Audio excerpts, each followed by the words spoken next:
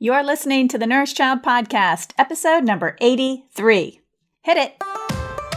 Welcome to the Nourish Child Podcast, a show about childhood nutrition, feeding kids, and dealing with the ups and downs of growing a healthy child.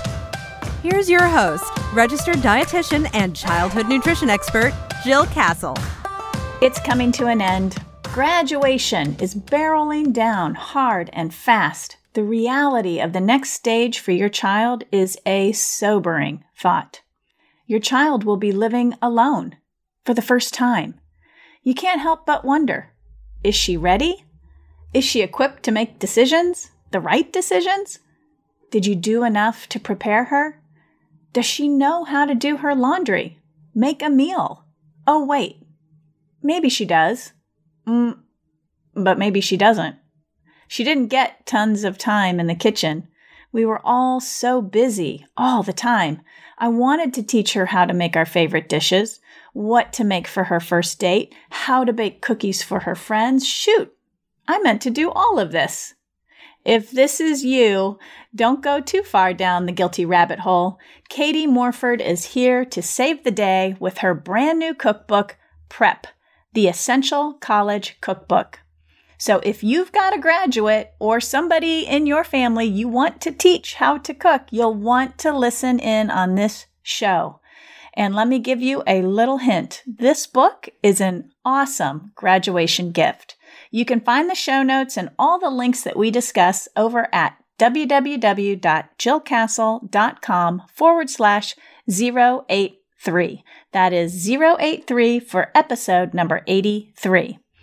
But before we dive in, I just want to remind you, if you're interested in learning about protein, I recently did a protein series interviewing 3 different researchers on 3 different topics related to protein. The episodes are number 80, number 81, and number 82. Episode number 80 is with Heather Leidy, a researcher on protein in teens and how it influences their weight status, their appetite. And really, we talk very practically about how to get more protein into the breakfast meal and also how that looks for teens and kids for the rest of their day. In episode number 81, I interviewed Dr. Stefan Van Fleet, and we talked about whole foods versus supplements. And he really gets into how the whole food item has so much more than just protein and why it's so much more to be focused on whole foods over just supplementing with protein. And then lastly, I talked with Dr. Stuart Phillips in episode number 82, and we talked about the use of protein supplements and whether those are safe for young athletes. And he has a lot of good advice to give in that episode. And I especially know if you're a parent of an athlete, you're probably hearing the question about using protein supplements and or thinking about it or even maybe worrying about it. So this episode will definitely set the record straight for you and give you some really good tips and strategies for managing the topic of protein supplementation in athletes. Next on The Nourished Child is guest Maureen Healy. She is the author of The Emotionally Healthy Child. So she will guide us through what it means to be emotionally healthy as a child and help us as parents focus on the emotional health of our child, which I think is a really important topic. It's probably always been an important topic, but I think in today's world, with all the stress that we all are living under, including our children, it's really important to get a handle on the emotional health of our kids. So that's what's coming up. But now I want to introduce my friend and colleague, Katie Morford. She's a food and nutrition writer who lives and works in San Francisco with her husband and 3 daughters. She's the author of 3 cookbooks, and she has been on this show before. Her 3 cookbooks are Prep, Rise and Shine, which is a breakfast cookbook, and Best Lunchbox Ever, which obviously is a lunch cookbook. Her first love is cooking, a craft that is informed by her background as a registered dietitian with a master's degree in nutrition.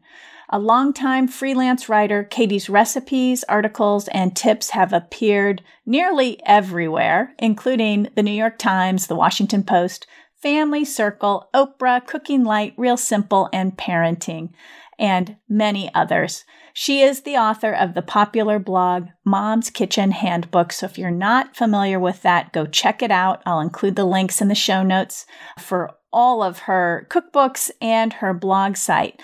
But without further ado, let's dig into this interview. Welcome to the Nourished Child Podcast. Thank you. Glad to have you on again. I can't believe this is cookbook number 3. I know. In what, 5 years or something? 6 years? I think 6. My first book came out in 2013. Same year as Fearless Feeding, actually. Yeah. So I feel like we've been on a similar trajectory in terms of book writing and stuff. Definitely. So tell us about your first 2 and how you came to write about prep. So my first book is called Best Lunchbox Ever. And it's really like a handbook, guidebook, cookbook for packing healthy school lunches that certainly has lots of recipes and ideas that are applicable for adults as well. Mm-hmm. My second book is kind of similar concept for breakfast. So it's Rise and Shine, Better Breakfast for Busy Mornings. And it's how to tackle those busy weekday mornings and get. And, everyone says that they love breakfast. It's a tricky time of the day. And these are all sort of strategies and tips and lots of recipes on making a delicious, nourishing breakfast. Yes. And I had you on the show for Rise and Shine. And that was back early in the days of the podcast releasing. I'm just looking up what number it was for anybody else who might want to go back and listen to it. It was number 19. Woo! You're fast. I have a little chart here. Okay. So, prep is, let's talk about prep, how you came to writing this book. I know part of it is, I've reviewed the book, and part of it is just a natural sort of evolution of here you are with grown kids who are ready to launch the nest, and you become so aware of what they have and what they need and then what other people need.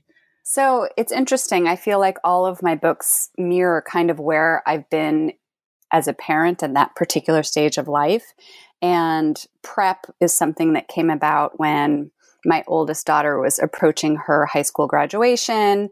I was going into that panic phase that I think a lot of parents go through when they think about, like, have I prepared my child to be out in the world, and thinking about all those practical life skills that we want our kids to have. And made me think a lot about, from a cooking standpoint, what are those key skills that I want my kids to have as they, go into their first kitchen. And so that was really the springboard for writing prep. I had the same thoughts when my kids started to launch also. You sort of go through motherhood with younger children, and you're exposing them to things in the kitchen, getting them involved. And I feel like I did a really good job of that. I'm sure you have done a good job of that as well. But you still hit that panic mode at the end. It's like, oh my gosh, can they care for themselves? Yeah. Do they know how to eat healthy? I think they do. Right. Yes. I believe, and I think you do too, that all children should learn how to cook. What do you think, in your opinion, and I know you cover this a little bit in the book, the reasons why it's important for children to learn how to cook? There are so many good reasons. And I think of it as a very important life skill. It's very up there for me at the top of the list of those life skills. From a really practical standpoint, you think about a young person, in their first apartment without much budget. It's cheaper to cook homemade food than it is to eat out all the time, unless you're eating really, not very good, healthy food, if you're eating at a fast food restaurant all the time. So I think the affordability factor is big. Certainly from a health standpoint, eating homemade food tends to have less sugar and fewer calories and less unhealthy fats, more fruits and vegetables, all that kind of good stuff. I think for this generation in particular, who tend to be especially concerned about the environment, I think eating homemade food has, a lighter footprint on the planet because you don't have all those takeout boxes. There tends to be less food waste. When we eat out, there tends to be giant portions. We can't always finish them. So, that plays a role.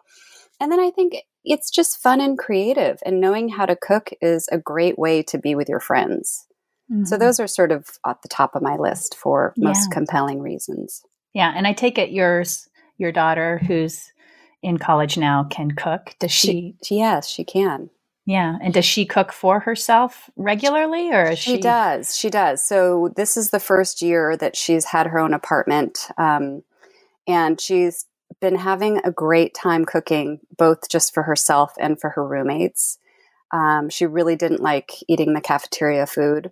And currently she's actually studying abroad, living in a house with 12 kids. And she's making these, ginormous meals for everyone and just having a ball with it. Sounds like she's following in her mother's footsteps. It's very satisfying, I have to say. Well, I have to ask, my girls cook too, and they send me shots of what they've cooked quite regularly. Does yours also? I do get that.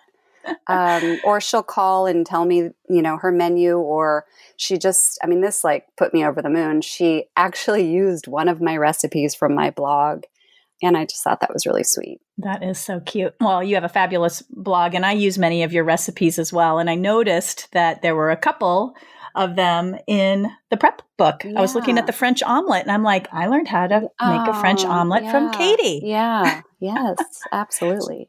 So when you think about this book in terms of the age target, who would you recommend the cookbook for? Well, I really wrote it with my own kids' ages in mind, and they were actually really involved in me, how I decided to put this together. So I really think of it as a book for teenagers, high school students and college students. But the recipes would certainly be appealing and are simple enough that I could see a younger child using them, maybe with a little extra supervision on things, when you're dealing with heat and knives, and definitely a young adult in a first apartment. It's really a starter cookbook is what it is. Oh, that's great. Starter cookbook. That's awesome. I know. I looked in there and I was like, oh, fried rice. My son started making that when he was probably 10 or 11. Scrambled eggs, same thing. And so it struck me as a book that, maybe even middle schoolers could use. Yeah, when they're just starting out. Definitely. Yeah. So how did you decide on the recipes that you included in the book? Well, I was really clear from the outset that I was going to tackle sort of what I thought of as 10 essentials, 10 essential skills. So, for example, there's a chapter called Prep Eggs Like a Pro, Fix a Killer Plate of Pasta, Make Grains. There's a vegetable chapter. So that was sort of the framework. And then I wanted it to not be overwhelming. So I just chose a very curated list of 5 recipes per chapter. So you look at the pasta chapter and there's just 5 recipes. And I feel like with the idea that something in here is going to appeal to everybody. And a lot of these are things that I have fed my kids over time that are just reliable and delicious. And I also consulted my kids. They were the ones that said, absolutely do not put a deviled egg recipe in this book. That's just weird, Mom. Oh, that's funny. And there's a lot of really wholesome recipes. There's vegetables and salads, but there's fun things in here. There's a recipe for nachos and there's cupcakes. And so it's a real kind of balance of all of that. It struck me as tailored a lot to what kids that age like to eat, but with a healthier spin on it. Yeah, that was really my intention. When you think about, where kids and teens and adults are spending their time, young adults, a lot of them are spending time online on their mobile phones. Why did you choose to do a physical book over maybe an app and maybe that's something you're rolling out after this? I don't know. But why physical, like a hold in your hand book versus something online? I really wanted it to be sort of like a one-piece, one-stop shopping for cooking basics. And there's a whole upfront section of this book that I think is really important if you're starting off, that just wouldn't be so much a part of an online package, right? So there's photographs on how to hold a knife and how to chop an onion, what kinds of things you might want to have in your kitchen and what are some of the basic tools. So I really wanted that to be part of the whole package. And I felt like a handheld book just was going to be the way to do that.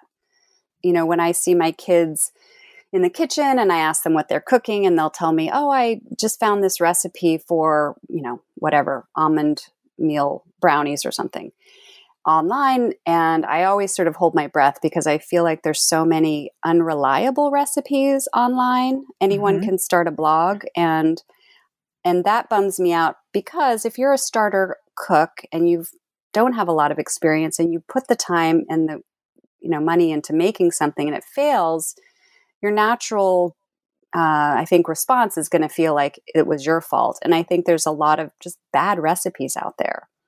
So I'm just a big believer in super reliable recipes that are really well tested. Every recipe in this book was tested by a teenager or a college age kid.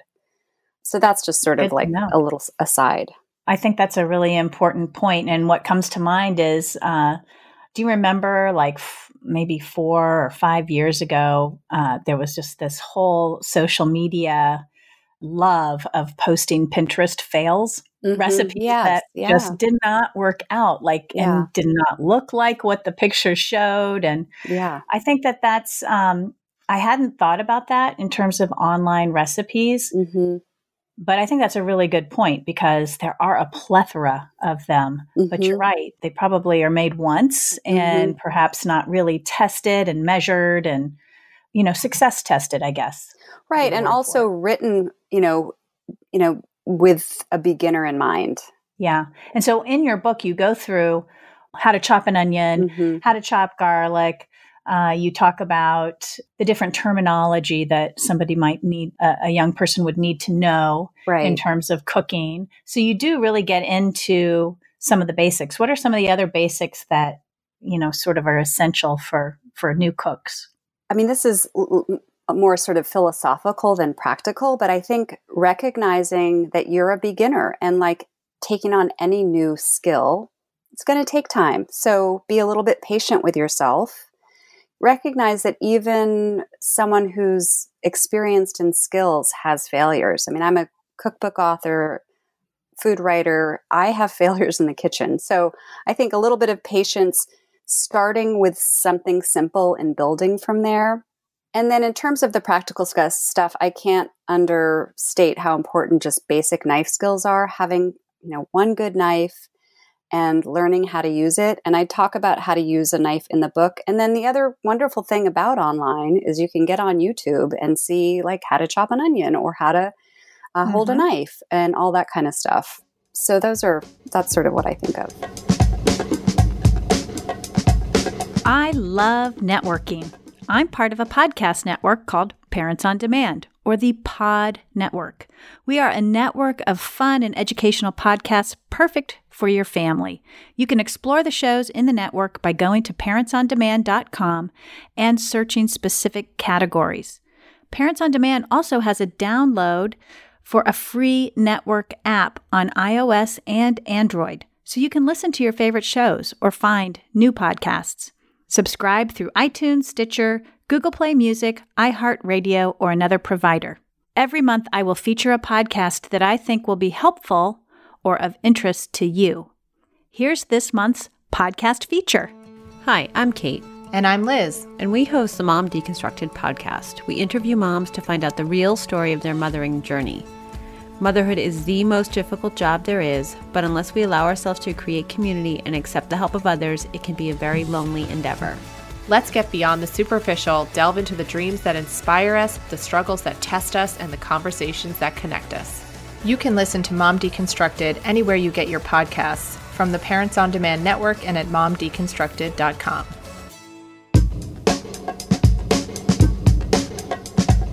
My 2 older ones are not living in apartments right now, but have during the college years, where you kind of shift year to year. And my older one lived in an apartment last year, and she loves cooking for herself. And she actually became gluten sensitive in college. So she had to do the whole gluten-free thing. And while she wasn't baking, it certainly opened up a whole new avenue for her in terms of having to find foods that she could make that were going to be things that she could tolerate, which a lot of them were not necessarily the foods we were eating on a regular basis or that she had already learned how to cook. And then my second one is living in an apartment situation right now. And she's a planner, and she was just home for the spring break. And she told me that she's rearranged, her eating schedule. My kids don't tend to like the college cafeteria food either. I think that's a little bit to do with being raised by a dietitian mom, because she doesn't really care for that cafeteria food either. So she's got like a whole shopping list. She meal plans, and she cooks 4 days a week with a friend, because they share the food bill that way. And she's a former athlete. So she's, really right now trying to figure out how to eat differently, because when you're an athlete practicing 3 or 4 hours a day, you have a huge appetite and you can get away with eating lots of carb heavy foods. So she's trying to learn how to change her eating a little bit. And I thought your book would be amazing for her, because she loves to experiment in the kitchen. Yeah, and there's there's tons of things in there that would be great for a gluten sensitive diet, and she could adapt where there's pasta and things like that. So I'm thinking about some of the listeners today, and there might be a little bit of a guilty pang for those parents who might have missed the boat on teaching their children or their teenagers how to cook. So what advice would you have for them? Well, I mean, I feel like it's such a big responsibility raising kids. And first off, just to cut yourself some slack if you haven't gotten there yet with the cooking, because it's never too late. It's never too late to learn how to cook and to get your kids cooking. I actually wrote a blog post a while ago. It's called something like A Playbook for Getting Teens and Tweens to Cook. And that has a lot of tips on sort of how to get this going. Mm-hmm. But I think probably the number one thing is to invite them into the kitchen and give them something to do. So if it's dinner time and they're, chatting with you, just casually pass on a task. Whether it's like, hey, can you toss this salad, and just give them a few tips on how to do that? Or, hey, can you take the potatoes out of the oven? Just little things like that as a starting point. Mm-hmm. In our house, cooking has become a really communal task. And, that's something that's developed over time as they've gotten older. And one thing that has worked really well in our house is that we have a rule, and this rule applies to me too, which is that if you cook dinner, you don't have to clean. I like that rule. So that has been a very effective tool for getting my teens and college students to want to cook, because then they don't have to set the table, clear the table, or do the dishes. Right. So, every family is different in how chores and things are set up, but that's something to think about. And I think, having a book like Prep can be a great jumping off point to get them cooking. I mean, give them the book, give them a set of sticky notes, ask them to mark the pages they're interested in, help them get the groceries in the house, carve out time to do this, all of that kind of stuff. And I think sometimes it can be hard during the school year because kids are really busy with homework and sports and activities. So I also think the summertime is a really great time to kind of tackle this. Weekends too, if they're around. And weekends, yes. And it doesn't have to be dinner. It can be breakfast. It can be packing lunches. It can be lots of things. I love that rule. If you cook, you don't have to clean. That used to be my husband and I's rule when the kids were really little, because I was like, I'm not doing the whole meal and cleaning up. So, and some people prefer to clean up over cooking, but I think from a child standpoint, or a young adult, teenager, college kid standpoint, they'd much rather cook, most of them. Let's talk about college kids for a second, because they're a little bit unique in that some of them may want to start cooking or start experimenting with some of these recipes from Prep, but they live in a dorm room or they're on a really tight budget. So how can college kids who have that situation adapt some of your recipes in the dorm? I think it is tricky in the dorm, and it depends on the university. Obviously, some like my daughter's college, they basically can't have anything electrical in their dorm rooms. But I also know some dorms have communal kitchens, so there's a lot more flexibility and opportunity there. Right. There is a chapter in the book called How to Make Snacks and Little Meals. And those are the types of things that they could certainly do. There's a really simple, guacamole recipe. It's like 4 ingredients. All you need is a bowl and a fork. There's a really simple little pizza that you can make. All you need is a toaster oven. It's 3 ingredients. I think smoothies are great because if you either are allowed to have that in your dorm room or you have a communal kitchen, you just need some milk and yogurt and some fruit and you've got a nourishing meal. So there are definitely some things that they could make. And I think a lot of it is just building a little bit of confidence. So starting with small things like that and then building from there. And then there's a chapter of different sweets. And I think that can be a really fun thing to do if you have a communal dorm kitchen, is to make a big batch of, I have a 1 bowl chocolate chip cookie recipe, really simple. And to have, those smells coming down the hallway and then sharing them with your dorm mates is going to make you really popular.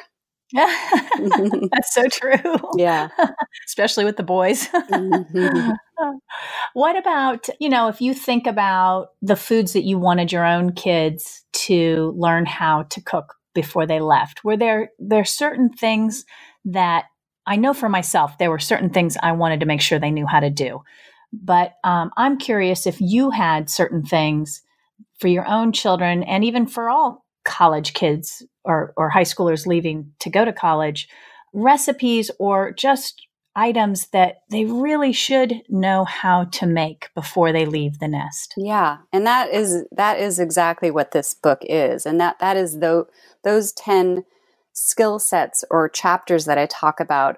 I think that those really cover what I imagined or what I want for my own kids. So, and it doesn't have to mean that you know how to make everything in a particular chapter. But for example, if you open to the egg chapter and you learn to make a pan of scrambled eggs, then you can build from that and you can then make an egg sandwich, or you can throw some vegetables in there and then have a real meal. Or if you have, if you can make just one pasta, there's a recipe in here called Genius Spaghetti and Tomato Sauce. It is very, very simple. And you make that, it's delicious. You can feed yourself, you can feed your buddies, and then you can build on it. And then maybe you put some ground beef in there at some point, or maybe you put some leafy greens in there. So I think knowing how to make a salad dressing and how to wash lettuce, knowing how to cut up some vegetables and put them in the oven to roast, not being intimidated to cook a piece of chicken or a hamburger. These are the kinds of things I think of, really basic stuff that are kind of the foundation for lifelong cooking. Yeah, I think I think you did a really good job of capitalizing on those things. So do you mind just running through the 10 different chapters just so people have an idea of what to expect? So prep eggs like a pro, make oatmeal, rice, and other grains, fix a killer plate of pasta, turn a pot of beans into a meal, build a better salad, cook vegetables you want to eat, cook meat, chicken, and fish, make snacks and little meals, feed your friends, and prep sweets to eat and share. Awesome. Tell me a little bit about Feed Your Friends. What's in there? Because I'm not sure I went through that chapter as closely as the others. So I mean, as I said earlier, I feel like one of the best parts of knowing how to cook is being able to feed, the people that you care about. So, and these are recipes that are really designed for that. They're all kind of one dish meals. So there's a baked mac and cheese. There's a sheet pan chicken and potatoes, really simple. Homemade meatballs in tomato sauce. I wanted to have something vegetarian. I think it's actually vegan. A Thai-style coconut curry noodle soup. So if you are having friends over and someone happens to be vegetarian, that's a great dish for a crowd. And then there's a big pot of turkey chili. Can't go wrong with that. Yeah. So you said your kids helped you plan out this. What was that all like? How did that sort of transpire and how involved were they? My oldest was already in college when I was actually writing the book, but I'm home testing these recipes. So it's getting them to taste them, sharing with them my proposed list of recipes and getting their feedback. Like, do you think a teenager would want to cook X? That kind of thing. And then, it took me a while to get the voice that I wanted for this, because all of my writing in the past has been for moms, really. My blog are almost entirely moms reading that. The writing I do for magazines tend to be women. So I wanted this voice to be to young people without it sort of talking down to them. So I had my girls read what I wrote and tell me, does this sound appropriate? And the one piece of advice, one of my daughters said, "Don't try to be funny, Mom. Don't try to be funny." And I thought that was actually a really good piece of advice. Yeah. So what are their favorite dishes? I think the Feed Your Friends chapter is a really popular one. They love all those dishes. There's a golden banana bread that my youngest daughter is crazy about. The lemon garlic chicken thighs. That's a really popular one too. And then they love, this is a pasta that I made all while they were growing up. It's just called pasta with butter, egg, and cheese. I know that recipe. You cook the pasta you finish the whole thing in the same pot that you cook the pasta in. So there's virtually no mess. And they all learned to cook that, probably from the time they were like 10 on. That's sort of their go-to. So that is a real kind of family favorite. I know that recipe. I've made that recipe of yours before, and it's delicious. Thank you. I've also made the granola, the coconut. I make that and I take it and share because I would eat way too much of it. It's kind of addictive.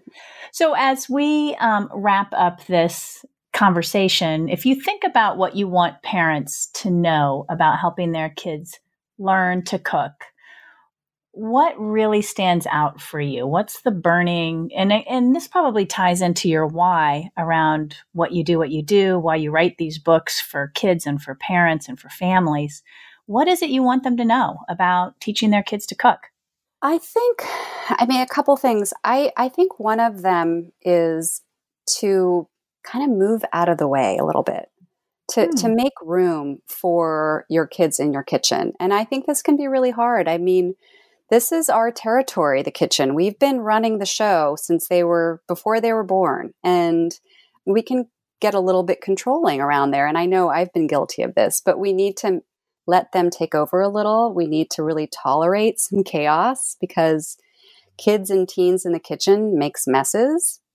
It's so worth it in the long run. It's like so many aspects of parenting where it's all these steps along the way, and you just kind of got to hang in there and it will pay off. I think just making room for your kids in the kitchen. And that doesn't mean, we can't set expectations about cleaning up, but kind of to chill out a little bit so that the cooking stays, positive and playful. I like that a lot. Closing question for you. What does it mean to be nourished? That's a good one. I think it's interesting because to me, it's really, I'm a dietitian. Healthy food is important to me, but it's really less about what's in the food. It's less about the vitamins and the minerals and the protein.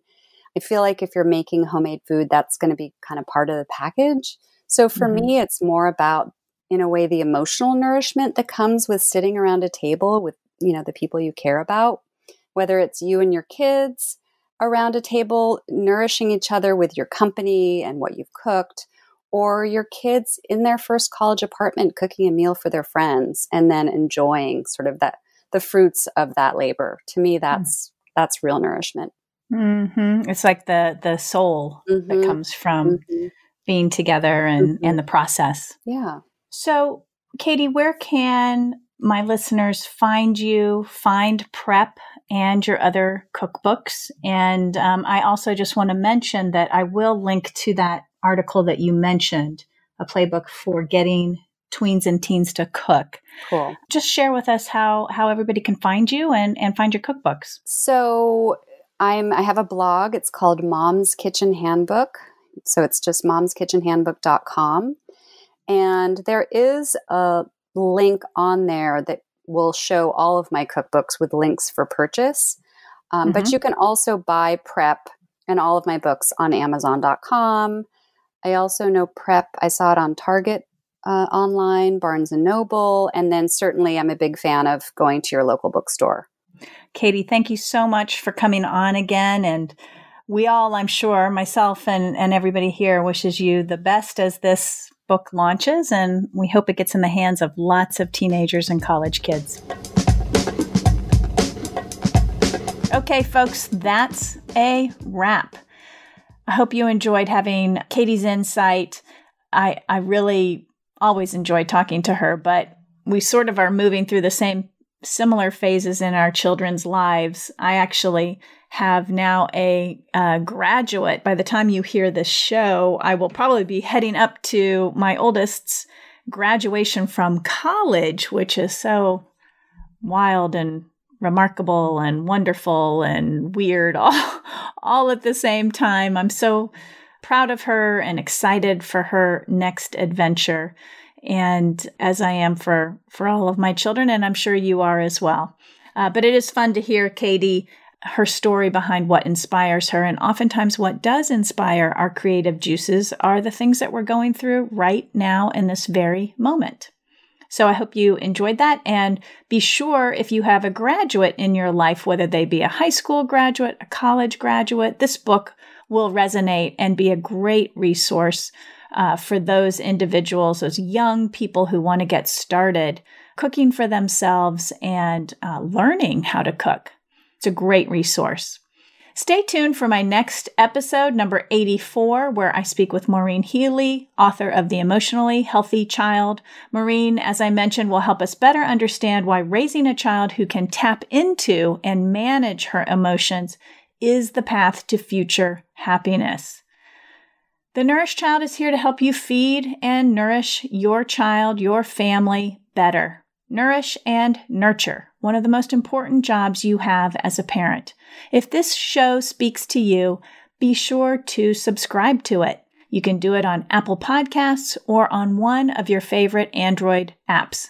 The Nourished Child is everywhere podcasts air. As always, thanks for joining me today. Tuning in means you're helping yourself. And when you help yourself, you help your child. And that's a beautiful thing. Be sure to give those graduates in your life a loving squeeze today. Bye for now. Thanks for listening to the Nourished Child podcast, where the #1 goal is to help you grow a nourished child inside and out.